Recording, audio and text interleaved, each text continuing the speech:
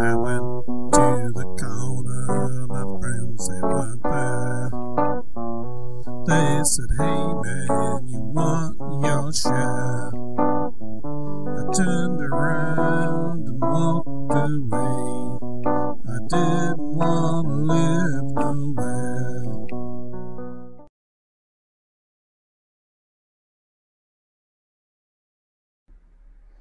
Hey y'all, Douglas Scott McCarron again.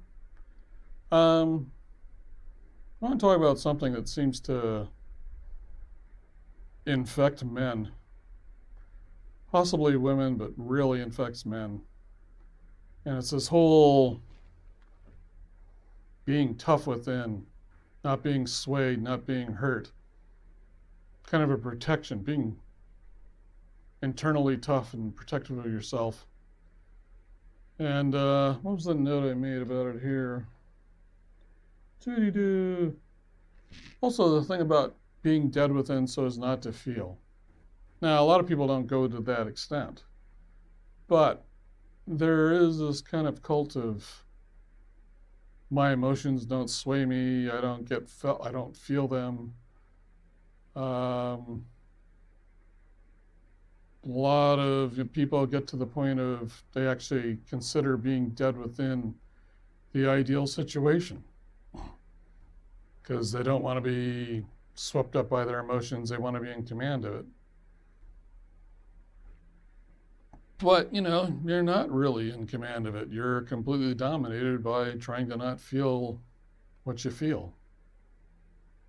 And so there's this big suppression that goes on inside men. I don't know how much it is with women, because, I'm not a culture that way, but there's this need to dominate and control and be in control of yourself and belittle everyone around you so, everything's about you and the way you think it should be.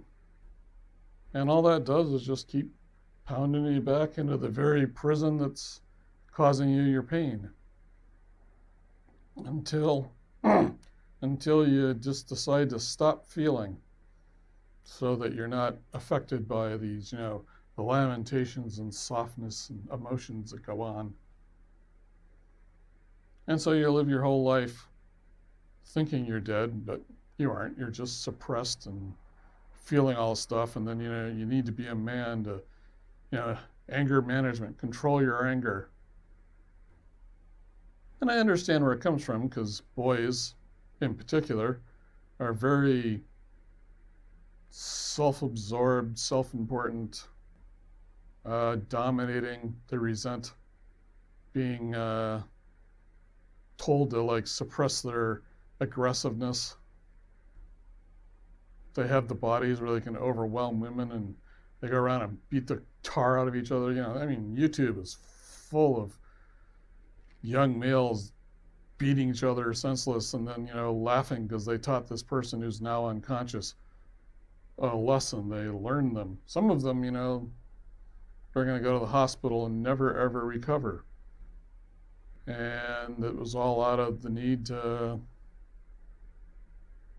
it's a need to beat up somebody who's daring to challenge your authority or your way of looking at things or doing the way you want to. Let's go beat the shit out of each other. Beat the tar out of each other over some woman who may or may not care about either of you.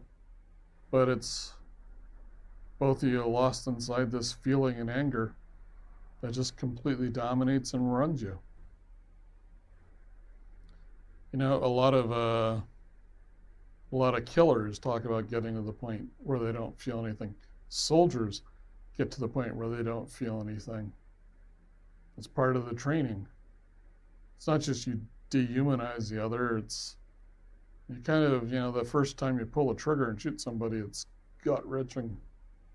But by the time you get to about the 20th, it's just, bang, bang, bang. And you just kind of congratulate yourself on not feeling anything. But the thing is you do feel all those things. Now, it is true, because men can be very violent and angry, they are taught to keep that stuff suppressed and to manage it. But there's not a whole lot of working on why is the anger there and why are they pissed off. I know for me, I spent the vast majority of my life pissed off and angry, but me in particular, I pointed inwards at myself and never went outwards toward other people.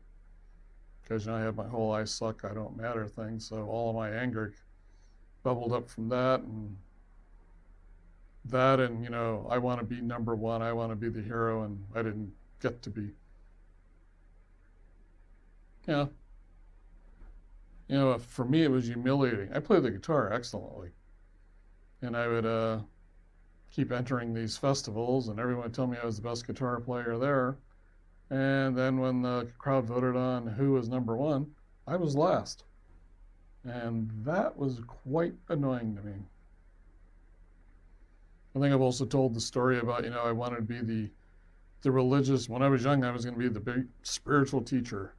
And people would come to me to hear spiritual advice. And this dog came up wagging its tail at me, and I'm like, oh, look, this animal has the capacity to read my soul, and it knows who I am, that I'm important, and it's wagging its tail because it's happy to see me. And then it ran around behind me and bit me on the ass. Anyway, I don't know if women don't do it just simply because they realize they're smaller and they can't really get into a physical fight with a guy. Women are constantly going into fights with each other over boys and how their hair looks, and they don't like the way that person said that, or they want to be the one who rules and defines things, and if you don't go with what they say, they're going to come beat you up. It's just the same thing. There's something, we've talked about this cocoon before. It sits here and rules and dominates everything and convinces you that you're number one and everyone's supposed to listen to you. And anyone who doesn't, you get offended at. Political parties, it's the same thing. People, I have my beliefs. This is the way the country is. And anybody out there who doesn't agree with it is a traitor to the country. Not they have a different opinion, they're just traitors. And they're trying to inflict their way on me.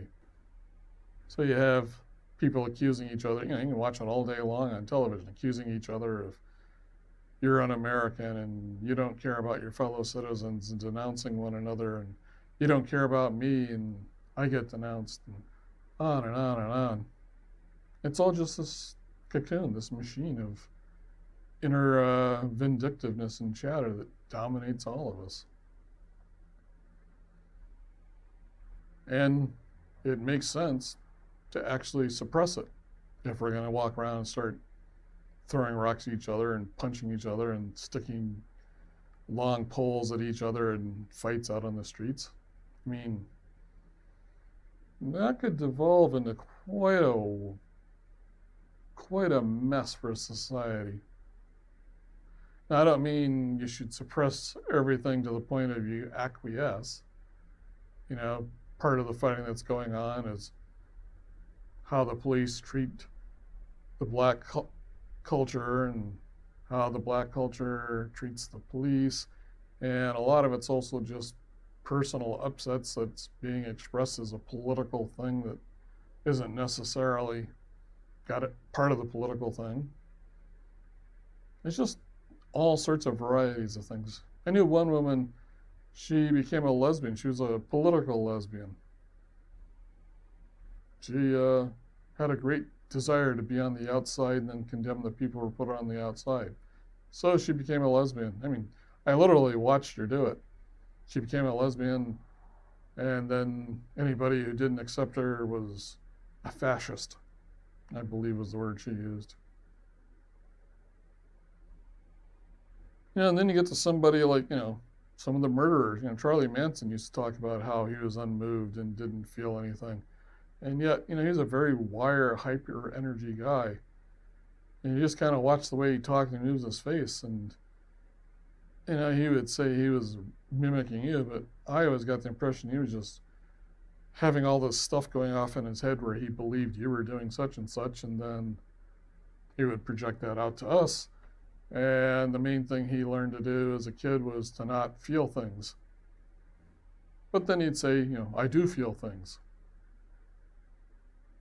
But, a lot of, Kemper and all these people have that stoned face, no feeling, and yeah, I just killed these people and I don't care. That's real extremes. I wanted to, suppress my feelings so that I didn't treat myself badly and lash out at people. So I ended up spending 55 years stewing in my anger until I was finally able to let go. Again, for me, therapy, the Landmark Forum did it, working with that. You get the machine exposed and you get to actually look at things. Personal desire to be healed. All that is useful. And it's just getting out in football and running into each other to express anger in a controlled environment. Yeah, you get to express it. You still got it. It's not being released. It's not being healed. And to me, again, I've said this several times. It comes boiling up from childhood. You didn't get your way. You got suppressed. So you get together with a bunch of other men who also have the same feeling, and you beat the tar out of each other, and you spend your whole life having this seething anger. And then you die. And that's life. And having had the experience of letting all that go and be calm and peaceful and self-loving and being open to other people, I just don't believe that's the best way for you to live your life. So, one of the things that is interesting in a lot of these courses like Landmark and other stuff is people will use it as a way to free themselves up internally, so then they can go accomplish all their goals of trying to run a business and dominate and dictate and have it all come out. And yet all those things they're striving for are really just more of their internal story. It's like this background, unseen part that you perceive the world through that you don't even know to question it. My particular case, it was the whole I suck, nobody loves me thing, and going back and discovering it wasn't that my parents didn't love me or rejected me, it was that I rejected them. And then everything went quiet inside of me. It's like the game was up, the game knew that I understood what was going on, and it just simply stopped. And it was quite a shock, but I'm really, really grateful it happened. So, if you're running around trying to be tough and suppress yourself and feel nothing, feel no pain, when actually you do feel pain and anger and sadness, you don't have to. Therapy, various anonymous groups, alcohol, AA, talk groups. Again, I've talked about Landmark Forum. I don't know if it's the only one that does it. There's this, this thing about people talk about you can retrain the way you think and the way you act. And that's true. That's in a lot of stuff. My experience of the Landmark Forum was that wasn't really the goal. It oftentimes appears to be, but the goal really is to just let it all become calm, where you become whole, perfect, and complete. So, quit being tough. Become a human being. Go out and let that stuff loose. Not in violence, but getting it healed. All right. Thank you.